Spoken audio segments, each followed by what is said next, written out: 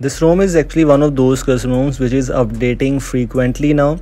As far as I know, in 15 days we got 2 updates. This is riceDROID version 3.5. The latest new version is out, and I'm using the official version in Redmi Note 8. Available for many other devices also. If we move on to the Android versions, let me tell you that we have Android 12L style Easter egg as expectedly. riceDROID is actually kind of maybe alternative of CRDROID, because all the CRDROID functions are already present in riceDROID, but riceDROID has better UI and a lot more things. Let's take a quick look at some few of the changes which you have in this latest new updates. For example, if you take a look at the status bar logos, if you love to use these kind of things, we have 2 kind of logos available. The first one is riceDROID, when we have the peach. We have many other logo styles available at the status bar logos. If you want to use this thing on a device, you can. This is the first change which we have in riceDROID version 3.5, available officially for many devices. If your device supports this, go install this right now. Or if your device has an official build, you can definitely install this thing. One more thing which we have noticed after installation of this is the on-device wallpapers. On-device wallpapers, the default wallpaper is changed, of course, and including that all the riceDROID wallpapers are available. And one of my favorite wallpaper, which is even available in thumbnail, if you're able to see, is now already included in this one. As far as I know, it was not available in previous update, but with this new update, this is finally available. The at a glance widget is also looks quite interesting if you talk about this riceDROID versions, which you can enable or disable from settings. If you move on to the recents option, and if you're able to notice, the close all button is now changed, and I think so it's something like the One UI.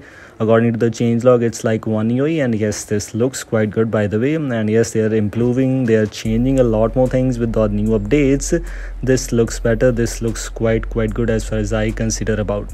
This is riceDROID version 3.5, which is something really interesting. But before moving further, it's time for the wallpapers app giveaway. If you want to install this wallpaper app, the default wallpaper, if you're able to notice, is something really interesting, and the wallpaper which we are using is from Abstracto Sculptured. If I'm not wrong, let me check it out once again. Is Sculptured. We have these collections available, agonized, we have molten, sculpted, we have magma, we have many other options available. These are one of my favorite wallpapers, some few of my favorite wallpapers in this app. Wallpaper was quite good. Now this is Abstracto, which I love. Actually, this is one of those wallpaper apps which I love to use on my device.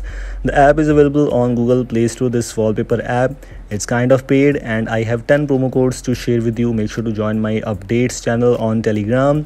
Promo codes I am sharing very soon, so as soon as you are watching this video, make sure to subscribe the channel on Telegram and find out this app which is available for you. This is called Abstracto. Let me show you once again. This is Abstracto wallpapers app which I was talking about. Go and check it out right now as soon as you're watching this video. Promo codes are sharing with you. Moving back to our riceDROID video, yes, the recents panel also has a great style, and you can even customize the background opacity if you want to. We have the background opacity options and recents background blur options. So this is what you can customize, and customizations are kind of enough. There are many customizations available in riceDROID, so this might be very useful for you if you want to use a custom ROM with good kind of UI and a lot more customizations. And riceDROID version 3.5 is here. Some few of the changes which we were talking about are already present in this one, and these were things which we have available as a changelog. As far as I know, in version 3.5, these are the changes which you have.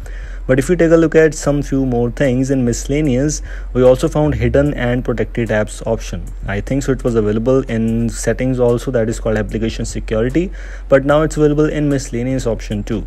So now kind of interesting one. Hidden and protected apps was available in CRDROID also, maybe in Lineage OS, or maybe Lineage OS. It's available there too.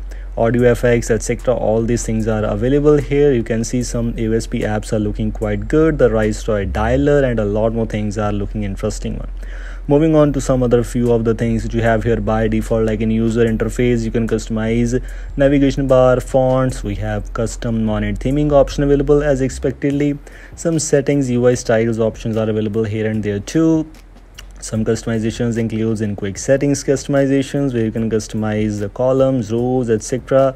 We have notification customizations, and miscellaneous. You have the higher FPS in games, swipe to screenshot as expected. One more thing, if I move on to the battery stats, you can see all these options are there. Unfortunately, can't reset the battery stats. I'm not sure why this option is not there.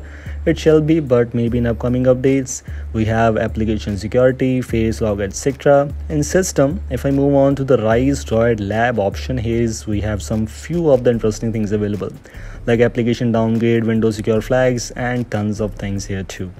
These were things which we have. A link for this custom ROM is available in the description. Go ahead and install this if you want to. This is all, and I hope you like this video. Thanks for watching. I will see you in the next video. Until then, goodbye.